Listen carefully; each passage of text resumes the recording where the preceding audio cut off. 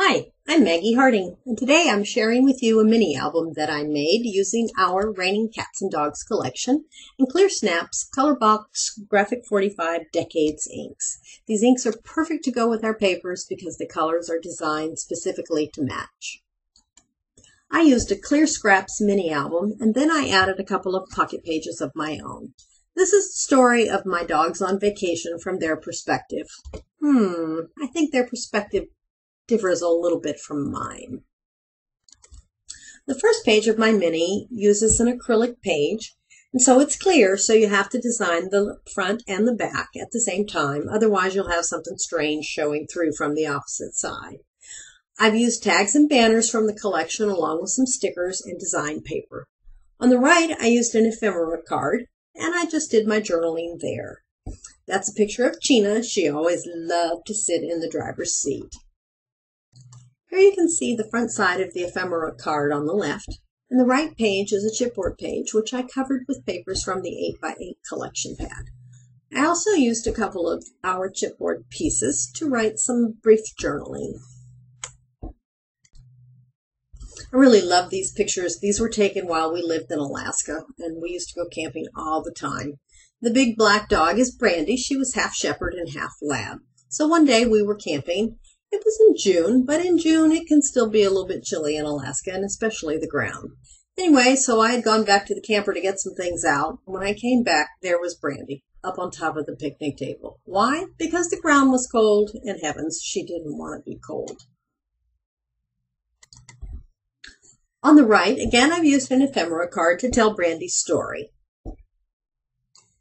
Yeah, I like to write a lot, so on the left I used another ephemera card. And I glued the two together, punched holes in them, and just put it in my album as a page. I also used some stamps there at the bottom, the little dog with the clock, and the words, "A man's best friend."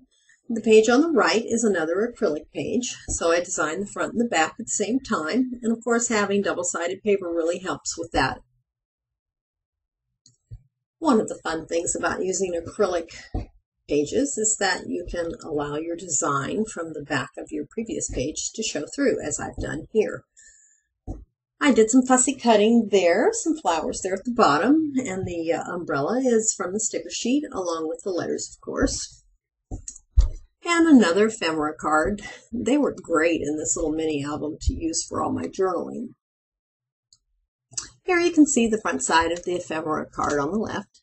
And on the right, I created a pocket page. I started out with some black cardstock, which I folded and glued so as to make a pocket. You can see the ribbon there on the right is actually attached to a tag that slips in and out.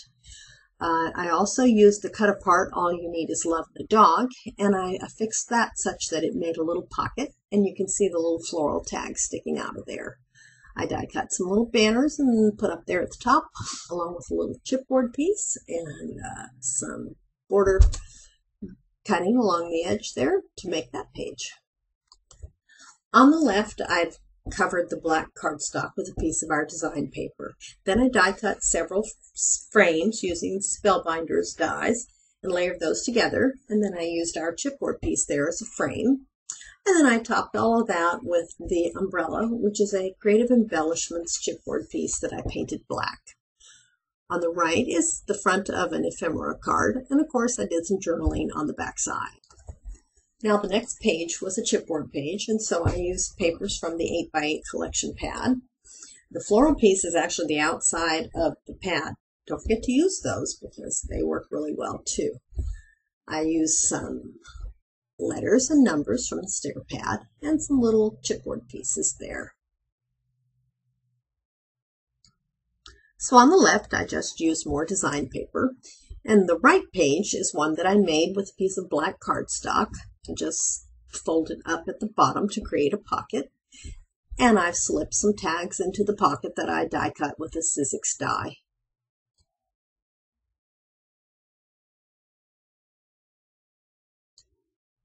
This last page in the mini is acrylic, and so I let the design paper show through from the other side as a background for my photo that I framed with a Creative Embellishments chipboard frame. I also did some stamping using Raining Cats and Dogs stamps and Stays On ink. added a couple of dog stamp stickers and a couple of chipboard buttons to complete the page. And here's the back cover of my mini. Yeah, I'm that crazy poodle lady, and I always include this graphic image of an evil poodle when I make dog mini albums. And I always include this little quote that says, "I wonder if other dogs think poodles are members of a weird religious cult," from Rita Rudner. I just find that highly amusing. And anyway, that's just my little personal touch. Thank you for viewing my mini. I hope you've enjoyed it. If you'd like to read all the stories that my dogs have told here in this mini, please visit my blog. I'll have the full text of everything there. Thanks again.